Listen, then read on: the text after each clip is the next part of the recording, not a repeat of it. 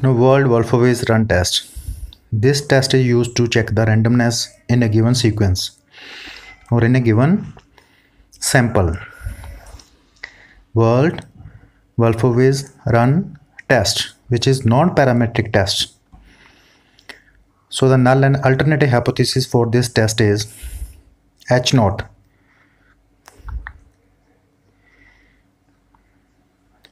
The given sample is in random. H1 alternative hypothesis. The given sample is not in random. Now test stat is to find number of runs. The given question is listed in as per order of the occurrence. If observation is less than the previous one, mark negative sign. If given observation is more than the previous one, mark positive sign. For example, 49, 52, 31 and 36, 4 numbers are given.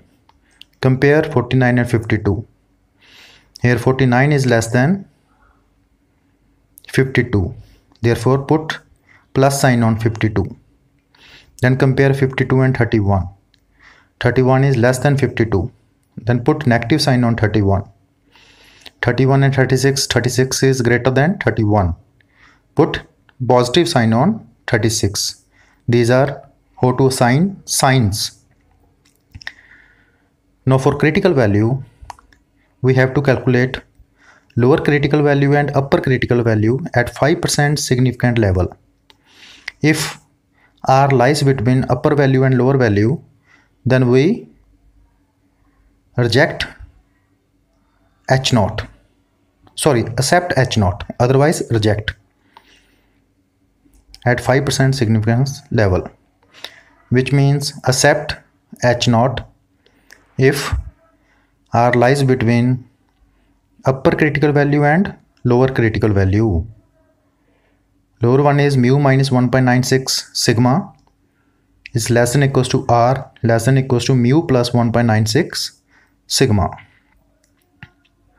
If this holds good, then accept H naught, otherwise reject.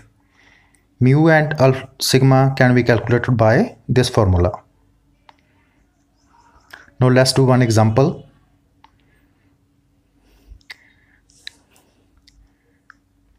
Now question is, data on the values of imports of corona vaccines production in India in $1 million in last 1 year is given below. Is the sequence is in random? We have to check the randomness of given sequence or given sample. Let H naught as per theory, sequence is in random. So our null hypothesis is sequence is in random as per theory of the run test.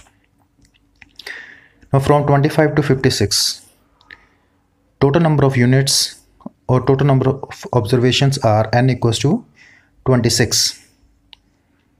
Now calculate run. Means we have to put positive or negative sign as per theory. If given value is greater than previous one, then put positive sign.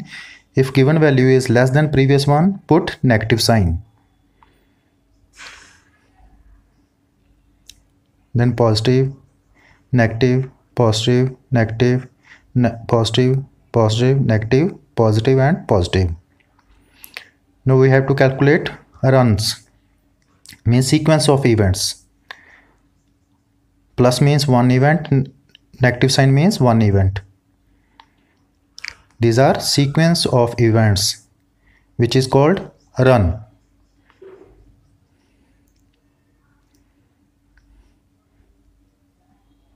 One, 2, 3, 4, 5, 6, 7, 8, 9, 10, 11, 12, 13, 14, 15, 16 and 17. We have total 17 runs, which means R equals to 17. Now by theory part, first we have to calculate mu for critical values. Mu equals to 2n minus 1 by 3. Here n equals to 26. So 2 into 26 minus 1 by 3, which is approximately or exactly equals to 17. For next, calculate sigma. The formula for sigma is under root 16n minus 29 by 90. Put n equals to 26 in given formula.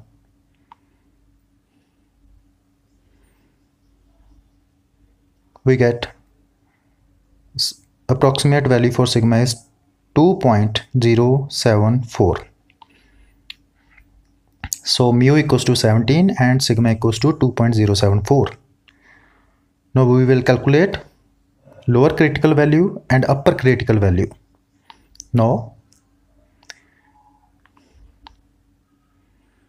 mu minus 1.96 sigma is less than equals to r is less than equals to mu plus 1.96 sigma.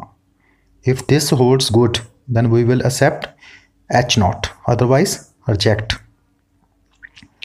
By putting the values of mu and sigma, we get here r equals to 17. We have total 17 runs in our sequence. Runs are sequence of events.